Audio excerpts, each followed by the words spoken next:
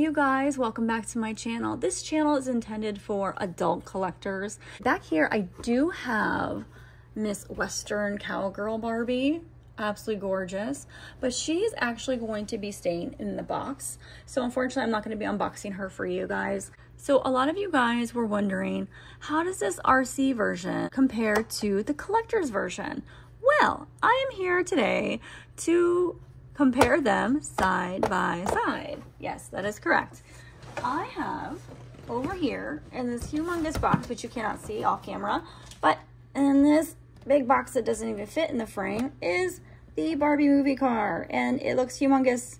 It's crushing the RC car right now. So I'm going to be unboxing the collector's version. Dun, dun, dun, dun. I don't know why it sounds like a wedding march. The collectible Barbie the movie car for you guys, and comparing it to the RC car today. So I'm gonna go ahead and I'm gonna take this out of the box, and then I will be right back. All right, you guys, I am back and I have unboxed the collectible Barbie the movie car for you guys. And the car came with a Barbie the movie certificate saying, this certifies that your Barbie the movie vehicle was created through the collaborative efforts of designers and artists at Mattel. So it comes with that little thing there too, for those collectors out there. So this is the car, and this right here is the RC version, and you can tell that there's quite a big difference here between the two different sizes. Obviously this one only has 2 seats and that other one has 4 seats, so that's probably why it's a little bit bigger. I'm going to be measuring these two as well. The RC car here, let me measure this bad boy. This one is about 16.5 inches, I want to say. So this one is about 16.5 inches, and the collector's Barbie car is about 21 inches. We have about like 5 inches of difference, so this is pretty big. RC car, it does not have like a real like detailed handle, and this one has like a little, you can actually put your finger in this part right here. It's more 3D. It's 3-dimensional, and you can actually open the door on the collector's version of the car, whereas the RC car you cannot. This one does have a working trunk right here, just like the RC car. Both of them have a working trunk, but obviously the collector's version is quite a bit larger. You know what? Actually, because I measured how long it was, I wonder how wide it is. The collector's car is about close to 9 inches, well, a little bit less than 9 inches wide, and the RC car is about 7 inches. The collector's version is actually 2 inches wider as well. Emblem is a sticker, and this is also a sticker here. This is Barbie. This is actually part of the car, like a plastic piece, I think, on this one. These little things back here are part of the same color of the car, and these ones are the same color as the trim, and they are raised as well. These are raised up, and you can see that the lights look different as well on here. Like the collector's car has lights here and here. They look like they're a different piece. Then this one looks like it's just painted on, and this looks like it's a different plastic piece right here. And this is a light, and this does not have any light right here on the back. So we can compare the steering wheels and the inside of the car here. So this is what it looks like for the inside of the car. Now the RC car has seat belts, and the collector's car does not have any seat belts. This is the steering wheel for this one, and it actually controls the wheels up front. I'll show you in a minute that. So right here is just a plain sticker, and this is more 3-dimensional. Rear view mirror is kind of like part of the windshield, and this one is actually more separate.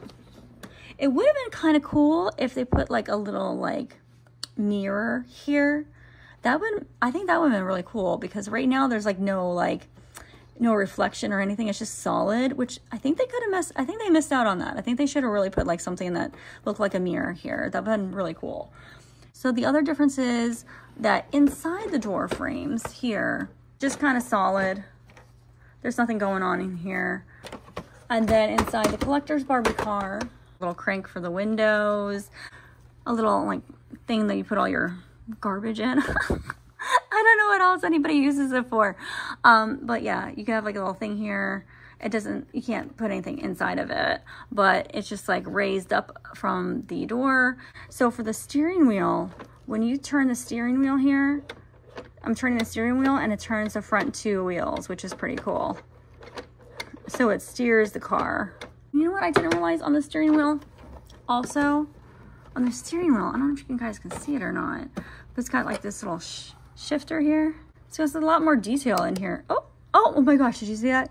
I can actually, okay, so you know how in cars, you can take the shifter and you put like in drive or reverse.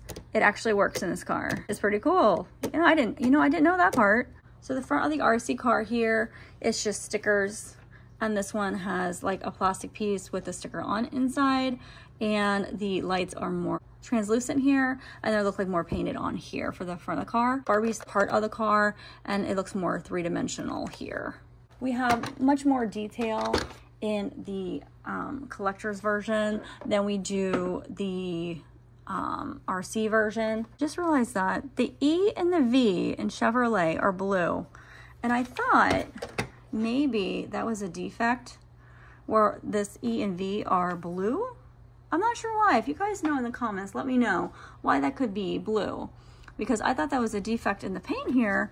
But then when I'm looking at the RC car, it's actually blue too. That is pretty interesting. I don't know why that is.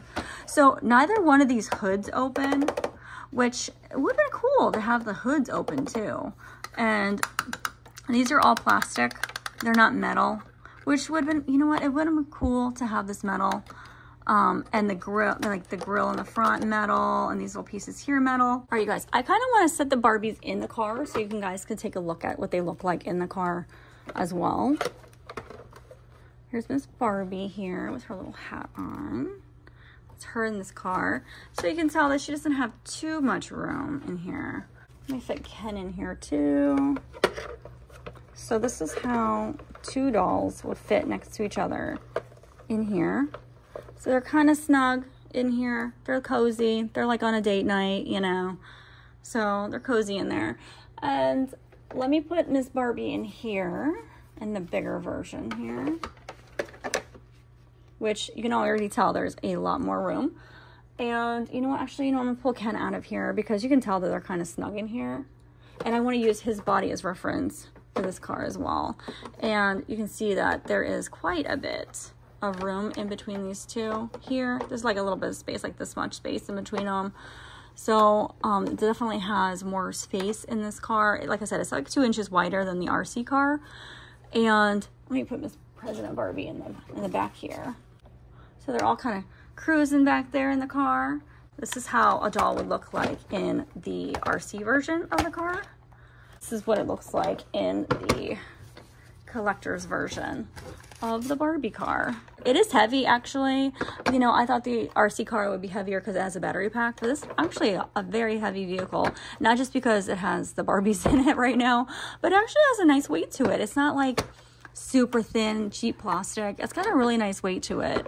And I don't know if I show you guys the bottom of the car. Here's the bottom. There's nothing exciting happening on the bottom here. And the bottom of the RC car looks like this. It's black. It looks kind of the same. You know what? Let me take them out because I am curious about something about the seats. I don't know if the seats are adjustable or not. You know what? That's one thing I'm interested in looking at real quick because I don't know if the seats were adjustable. I don't think they are. I don't think you can adjust the seats or anything front or back. I was just curious about that. But no, you can't adjust the seats. Secured in place, so you can't really move the seats up and down or anything like that. It's all plastic. And I want to see how well Ken's legs fit back here. And you know what? I am having a little bit of a hard time here getting Ken to fit back here. So even if you have the back seat, I mean, like a Barbie could fit back there. But like Ken, I mean, maybe if I position him off to the side like this, even that is kind of awkward. Because I was thinking, you know, like having it displayed like in, you know, when they're on the trailer of the movie where you have Ken in the back and Barbie in the front.